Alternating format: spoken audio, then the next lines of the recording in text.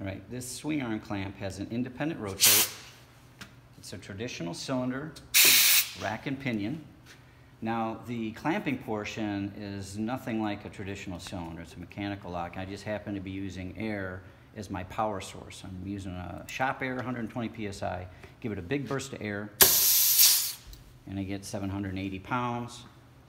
And it stays locked. This is open atmosphere. It'll always stay this way until you energize this and unclamp it, move the piston down. Now, the speed with which I'm energizing this and moving the piston forward is everything. Think of it like a hammer. So if I go slower, I have a smaller hammer. It's not going to clamp with as much force.